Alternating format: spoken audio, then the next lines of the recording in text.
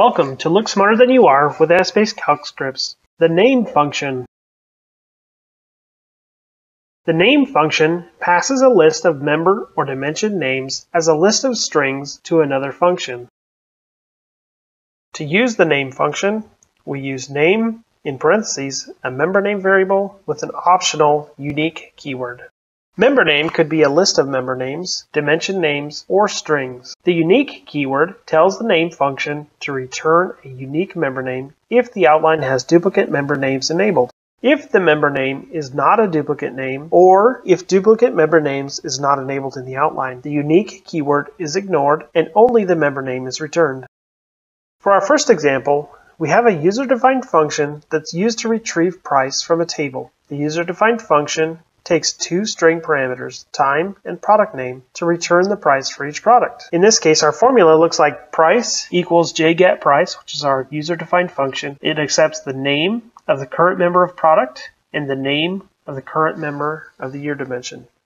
The user-defined function accepts string variables and looks up the value in the table. Instead of referencing a member name, the name function returns a string as input to the user-defined function. For our second example, name is used to convert a dimension name into a string for the attribute value function. So here we have profit per ounce equals profit divided by the attribute value of ounces. In this case, ounces is a dimension name, but we want to pass in not the dimension member, we want to pass in the name into the attribute value function. So the name function processes the string ounces before passing it to the attribute value function.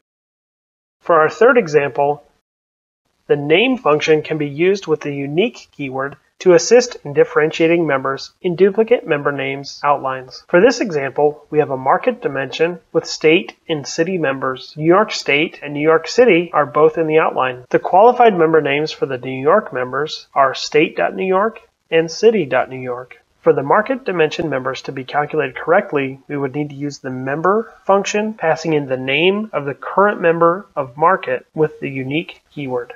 So if the current member of market being calculated is a New York State member, the qualified member name, state.New York, gets passed to the member function. The unique keyword effectively differentiates state.New York from city.New York. As we learned earlier with the unique keyword, if the member names do not have any other duplicates in the outline, only the member name gets passed to the function.